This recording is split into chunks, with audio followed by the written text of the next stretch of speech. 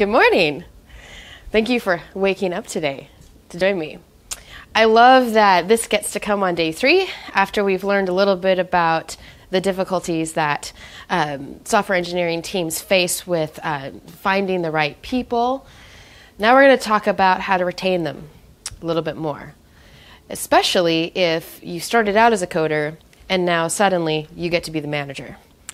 So let's start out with like these 3 words that I think lots of developers roll their eyes at. Like kindness and empathy and connection, right?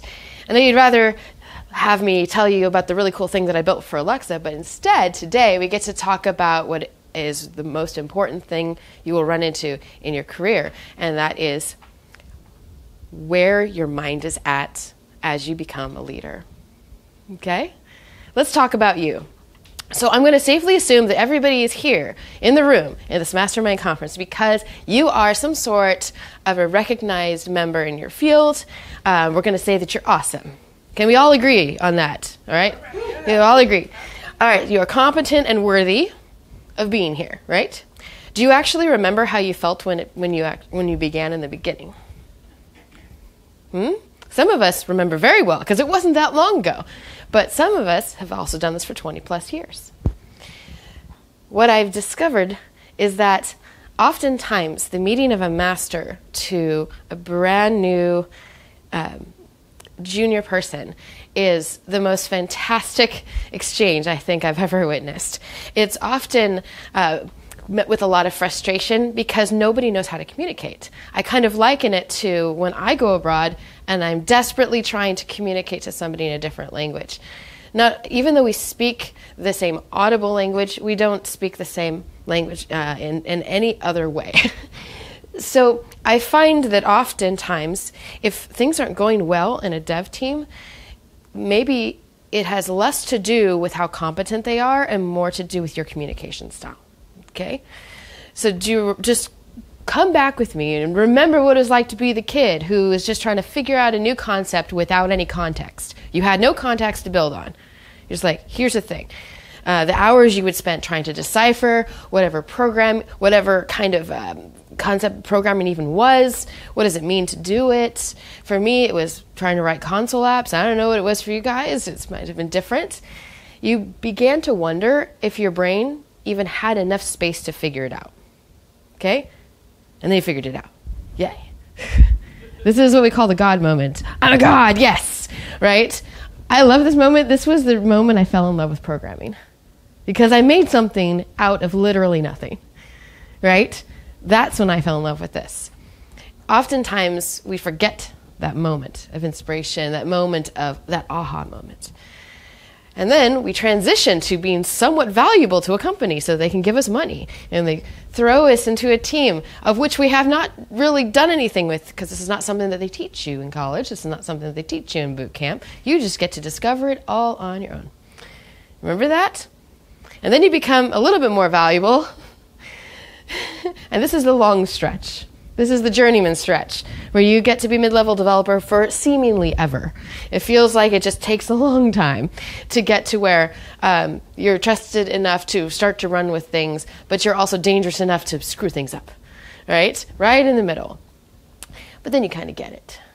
Then you get that wonderful title, you're a senior something. Senior engineer, senior UX developer, senior something, right?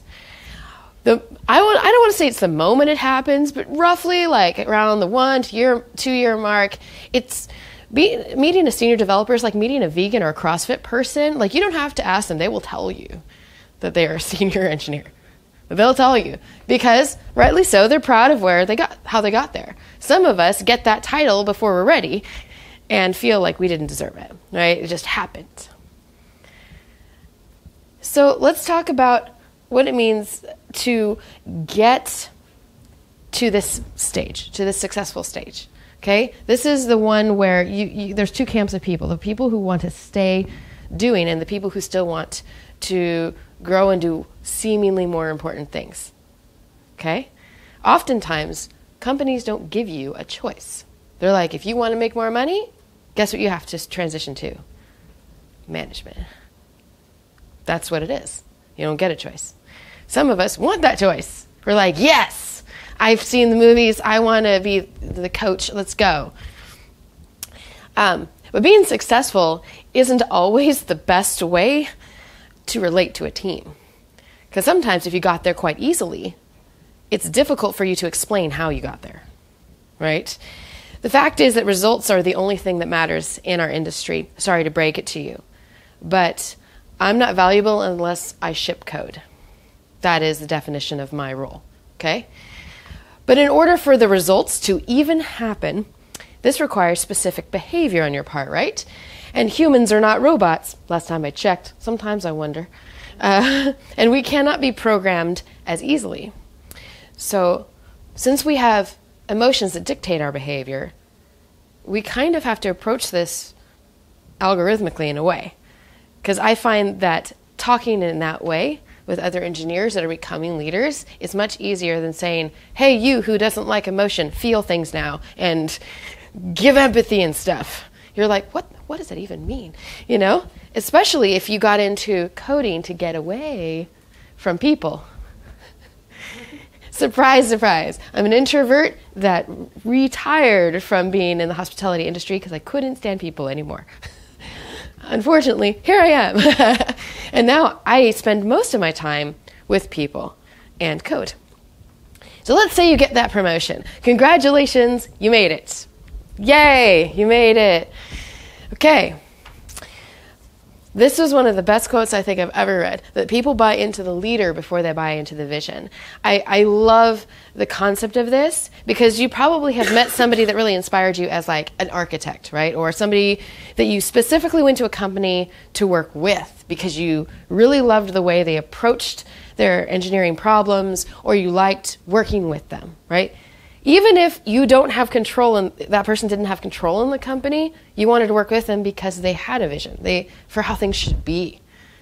You want to be that person. What happens if you're not a people person, but you have to be that person? The good news is leadership is a muscle.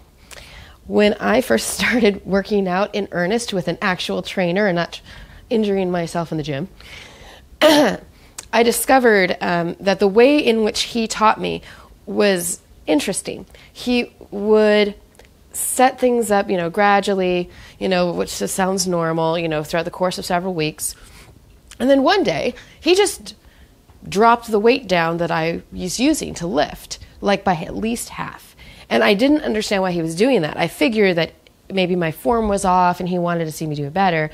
And I kind of felt like, am I that weak?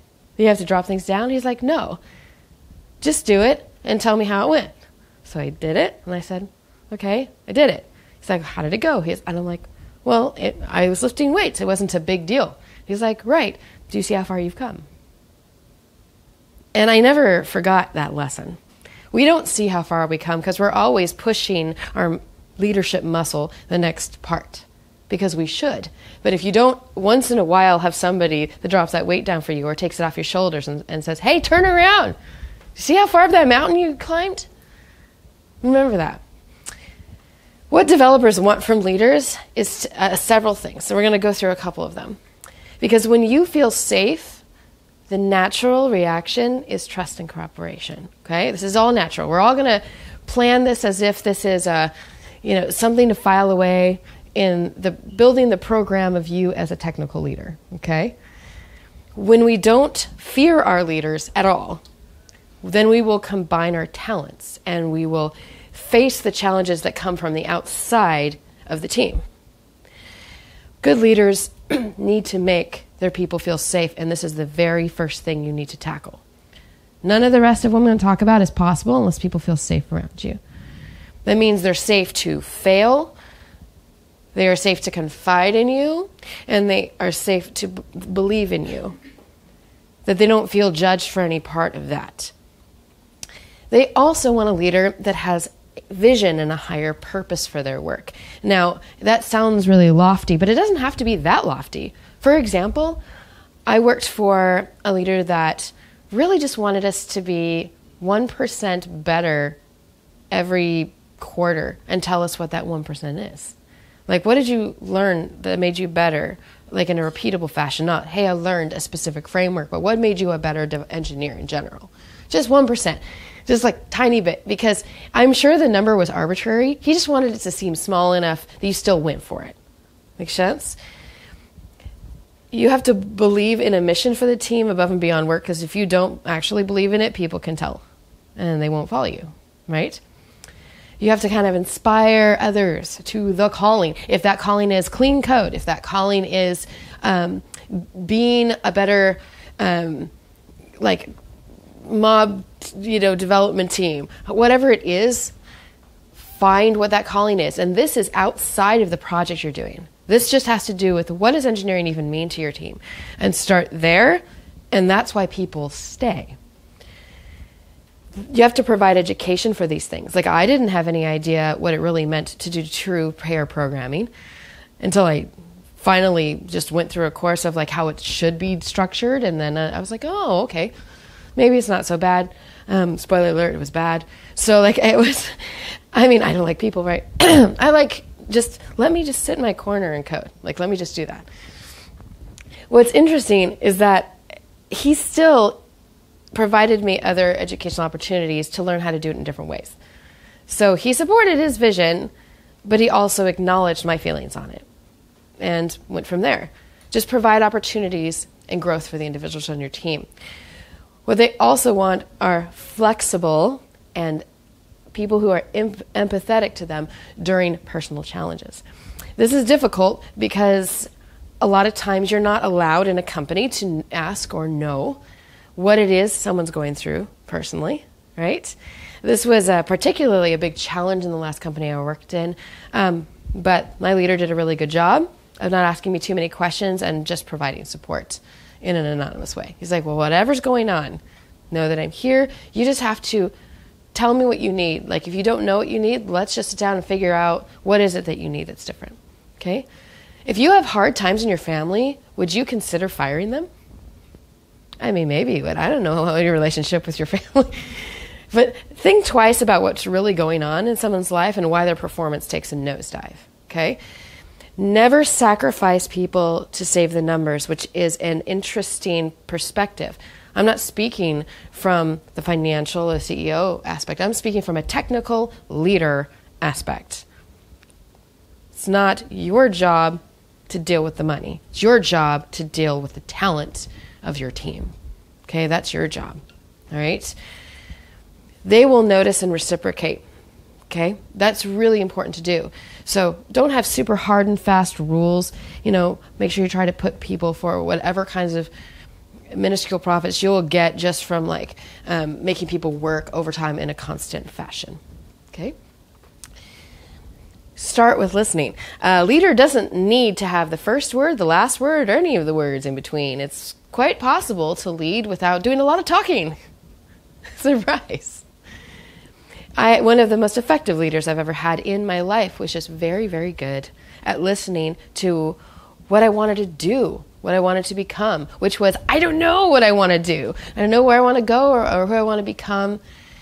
But by just listening and asking one or two questions, it kind of was revealed to me instead of forced down my throat. Okay? Many times devs just need to vent, dude.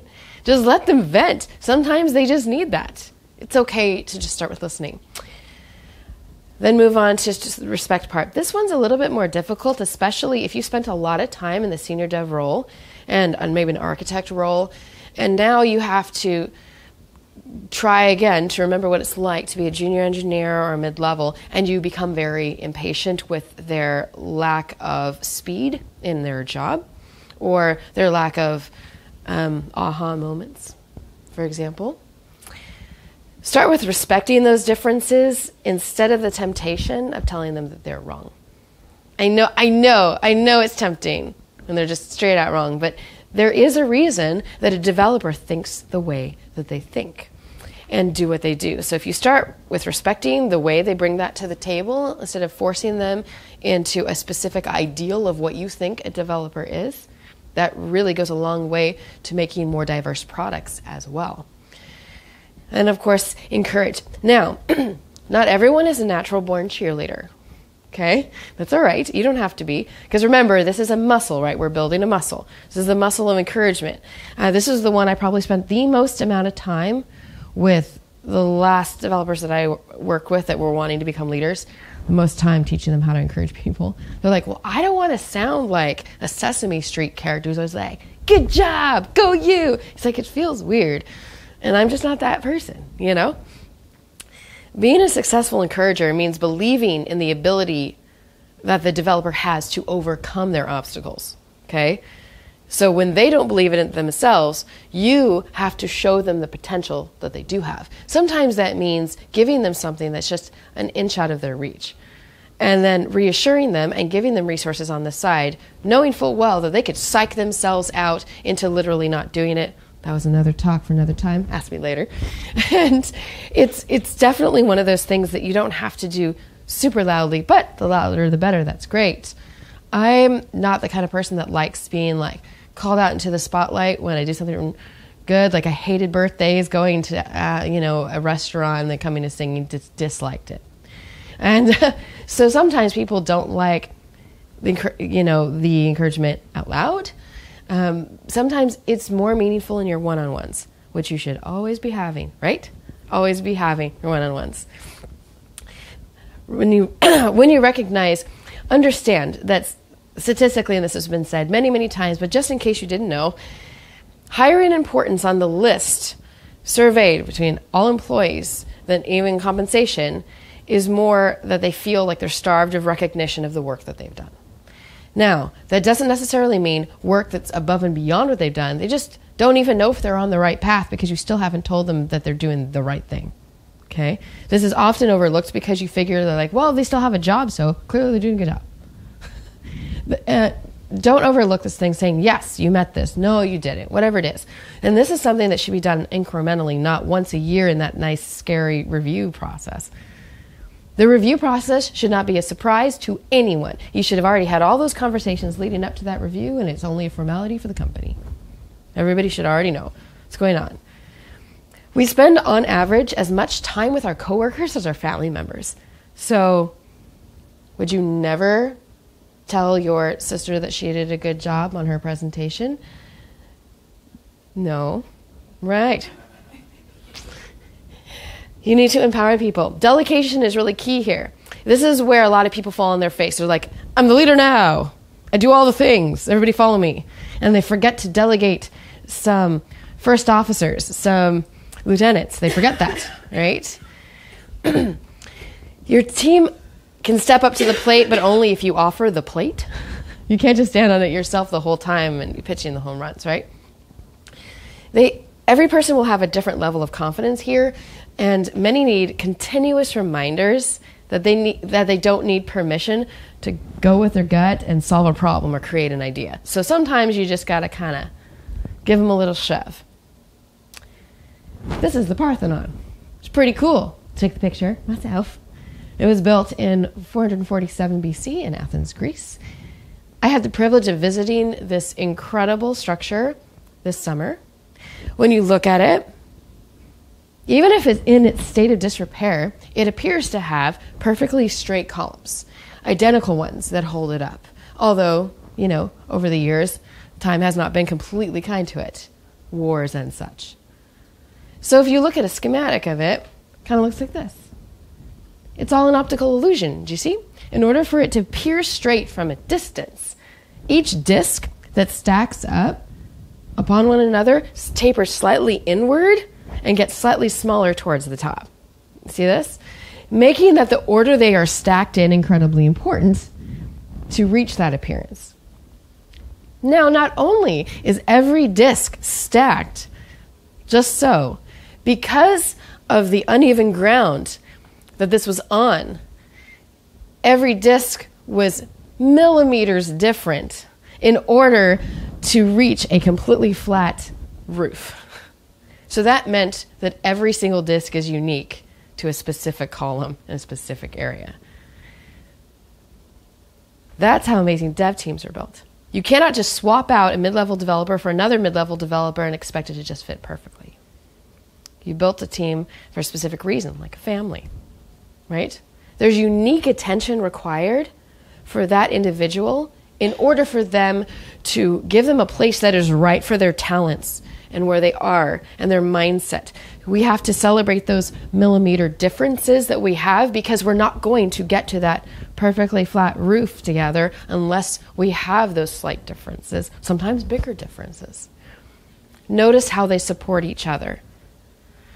That brings me to the care of junior developers. This is called the care and feeding of software engineers. We're going to go through what it means in a role. Remember, everything you need to know as a junior developer, you knew as a kid. Remember that back then? Show them how by demonstrating tasks and staying nearby to guide them as they begin. More for like moral support. Let them make mistakes and remind them that it happens. And keep encouraging them to find their way to the right path. Instead of being like, ooh, you totally screwed that up. Please do not phrase it that way. To be like, that is one path you took. Let's take a different one.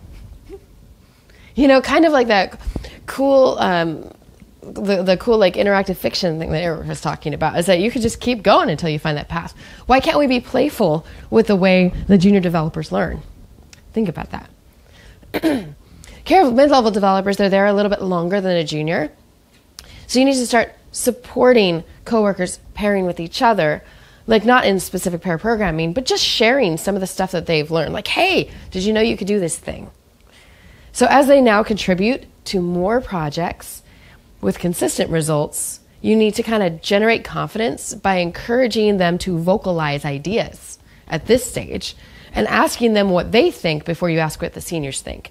That changed the game for many projects at the companies I've worked with. Is at the moment I was like, okay, we're going to have this thing called a stand-up. Does anybody do agile programming? Yay. And so we have this thing where we get a little meeting for 5 minutes. Sometimes it's online, sometimes it's in person.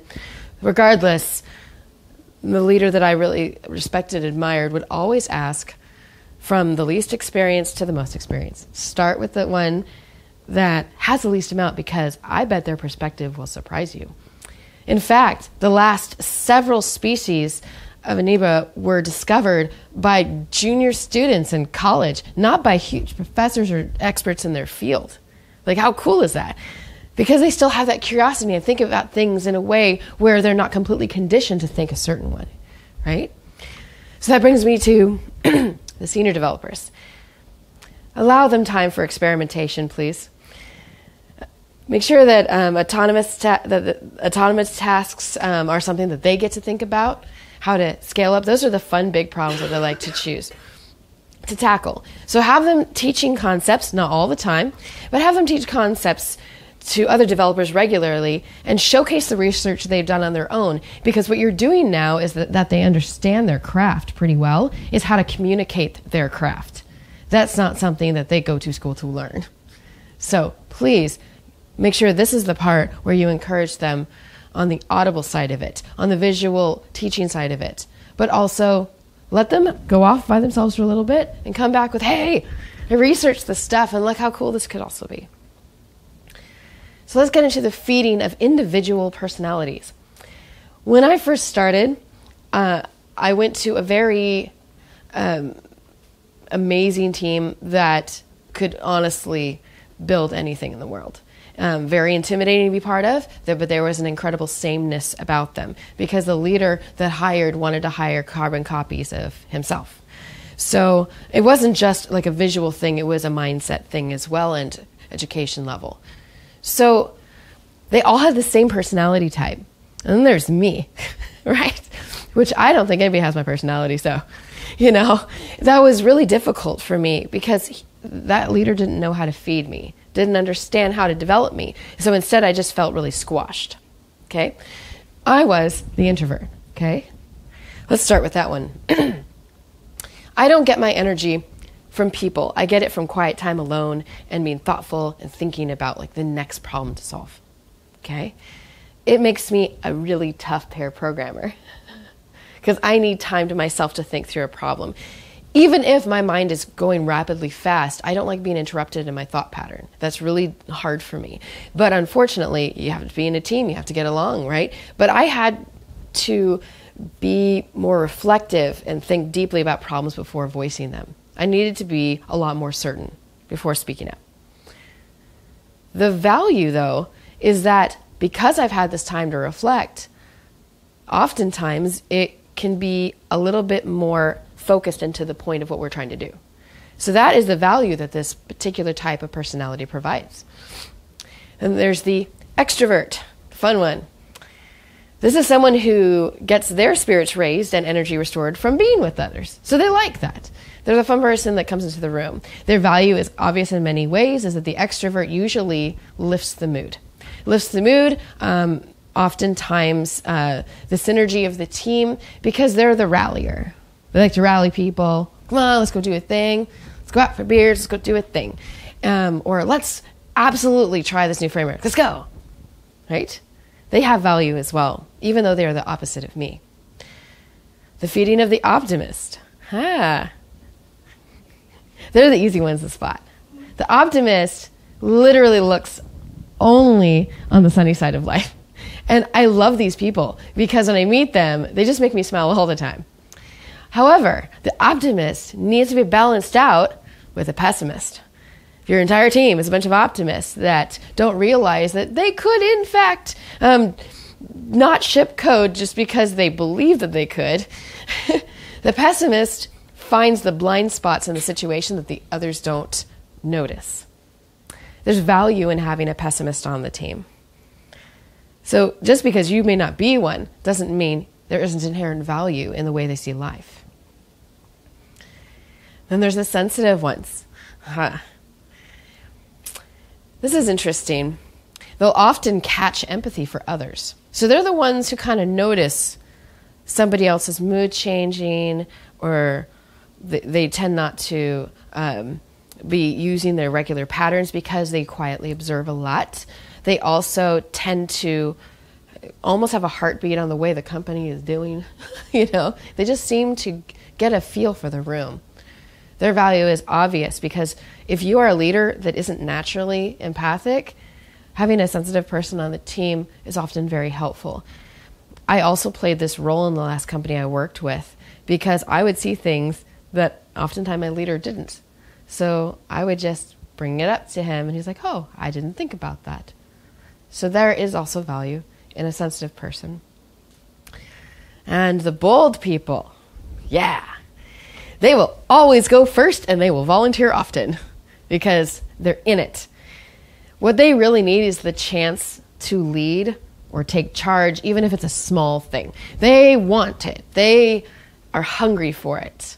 That's just their personality. Whether they have the skill set or not, they will go for it. And so their value is often that you can definitely throw them in front of the non-technical people and they will believe that you guys are wizards because they can sell that dream, right? And then there's the visionary people who are truly like your underling leaders in a way. They can often increase quality and focus on the true big picture of whatever you've got going on. But what they need is room to contribute. So ask them about what they think and pull them aside. So instead of pushing them in front of the room to express their opinion, just pull them aside and say, hey, I know you think about these kinds of things a lot. What do you think? And I would be remiss if I did not mention the downhearted people. This is not a personality type. So it could be any one of us, whether it's a moment in life that happens to every person, or a lifelong suffering from a medical diagnosis. This is something that a leader will run into on the team. Somebody that just cannot seem to ever really be satisfied, happy, whatever it is. These people still have value. It may be hard because you think, I'm not a professional, like I'm a therapist, I'm not their family member, I don't know how to help this person. But their value is oftentimes one of the highest skill sets. Because in order for them to reach that skill set, they had to isolate themselves from everybody else. Oftentimes relationships suffer, etc. Okay? So in this case, this is something that I would encourage you to work with your HR department, or whatever it is, so that you don't say something as an untrained individual that can trigger them. Something that, don't just give advice because you just want them to feel better. It's really important that you respect whatever process personally that they've got going on. But what you need to honestly do is just trust your team's judgment. You may need to step in to make decisions or priority calls, but this will be on the information that your team provided you. If you get this right, you should have a good, autonomous, and self-directed team. My good friend Stephen Hotz said that to me and put it down in a blog post years later. I never forgot this, because my takeaways from what I've been learning about a developer turned leader is that developers are self-sacrificial. You got to kind of watch out for them a little bit. They're not really good at making sure they're okay first before throwing themselves into a problem. That actually is something that I think is kind of amazing. That we sacrifice everything else in pursuit of building something that's useful or cool or something out of nothing. Now it's your job to make sure that the people behind the programming have what they need. I know you used to do that, so you should have the most amount of empathy for what they go through. Give away your control and create opportunities for others to grow. Make sure you drive for autonomy and mastery and purpose. Allow your team to fail a bit, because that's how they learn. Make sure you teach others and emphasize that you are also learning. It's okay to be a learning leader publicly. It's okay not to know everything. It's important that you understand that what rests on the shoulders of your individual contributors, you're just there to shield and protect them. I like to think about it like you are the roof of the Parthenon. You're just there to be held up by your team. They're the ones who are the solid part. They're the ones that will stand the test of time. You're there to shield them from the things that rain down on them from above in your organization and from outside of your company. You're there to protect them. They're there to be the solid piece of the architecture. So go forth and apply the new tech that you've discovered here and some of the concepts that you've learned in this mastermind. And learn better ways to code. Those skills are necessary, but take care to learn how to truly nurture a team before you go out and say, I want to be the leader. You have to add human skills to your future plans as well, and it needs to be something that you add continuously. With a group of confident and cohesive developers, you can build a space station, you can build anything. So go and build your Parthenon. Thank you.